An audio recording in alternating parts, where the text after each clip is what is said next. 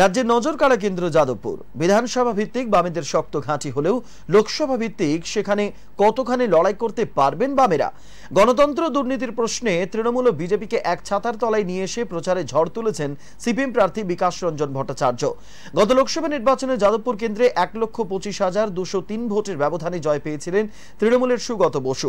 এবার সেখানে মিমিকে টিকিট দিয়েছে তৃণমূল। তবে নায়িকার স্টারডম প্রচারে খুব একটা বিচলিত নন কলকাতা পুরসভার প্রাক্তন এই মেয়র। ভোটের ময়দানে বিরোধীদের দুর্মুষ করতে দিন রাত এক করে ফেলেছেন বামেদের বিকাশ রঞ্জন। রবিবার সুজন চক্রবর্তীকে সঙ্গে নিয়ে ভাঙড়ের জাগলগাছি, প্রাণগঞ্জ সহ বিভিন্ন এলাকায় রোড শো করেন। তার অভিযোগ, চূড়ান্ত অরাজকতার অবস্থা পশ্চিমবঙ্গে। সরকারি সম্পত্তি ধ্বংস, লুটপাট করছে তৃণমূলীরা। নির্বিঘ্নে ও নিশ্চিন্তে ভোট করার জন্য আরও তৎপর হতে হবে নির্বাচন কমিশনকে। ইতিমধ্যে ইলেকশন কমিশন বলেছেন অবজারভার যে পশ্চিমবঙ্গের অবস্থা বিগত 10 বছরের পেছনে বিহারের যে অবস্থা ছিল, চূড়ান্ত অরাজকতার অবস্থা।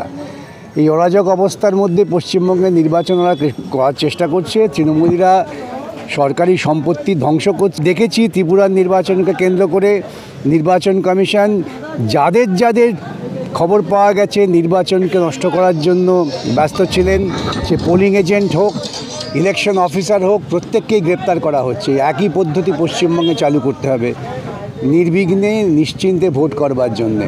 ইলেকশন কমিশন এবং সরকার যদি সচেতন না হয় তাহলে আমাদের আবার প্রয়োজনীয় ব্যবস্থা নিতে হবে। আমরা এটা ছেড়ে দেবো না। গণতন্ত্র পুনঃপ্রতিষ্ঠিত করতে কমরেড বিকাশ রঞ্জন ভট্টাচার্যকে 19 মে কাস্তে আতরি তারা চিহ্নে ভোট